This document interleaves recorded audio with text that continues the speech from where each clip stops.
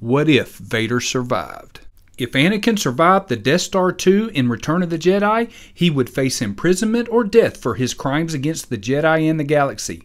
Despite heroically saving Luke and defeating Palpatine, he caused far too much death and destruction to be pardoned for what he did during the Empire.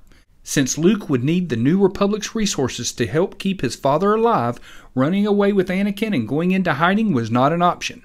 It would likely take a lot of convincing from Luke to even get the New Republic to help Anakin after Vader killed younglings and terrorized the galaxy for years.